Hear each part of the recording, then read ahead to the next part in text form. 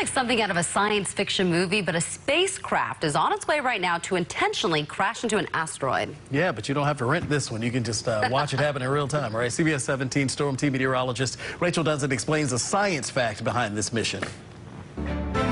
It's the size of a school bus, moving more than 14,000 miles per hour, and will crash into an asteroid, changing its orbit. It's called DART, the Double Asteroid Redirection Test, and it's one way in making sure our planet stays safe. We're going to go and impact the moon of this double asteroid system named Dimorphos.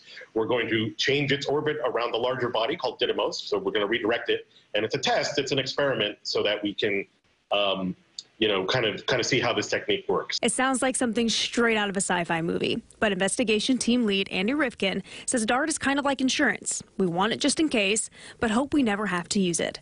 So how does it work? Rifkin says, think of the game of pool. In this case, DART is a very, very tiny, cue ball, and Dimorphos is a gigantic, hopefully not an 8-ball. So, we hit it as hard as we can, and it'll kind of give that billiard ball just a little bit of a nudge.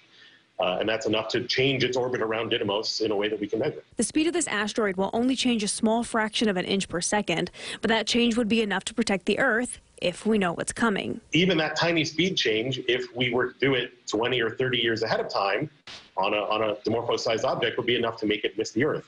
And that's the other piece of planetary defense, is finding what's out there so that we have the 20 or 30 years warning to be able to use techniques like this. While nothing is headed our way now, learning more about what's out there will keep us protected, just in case. Meteorologist Rachel Dunson, CBS 17.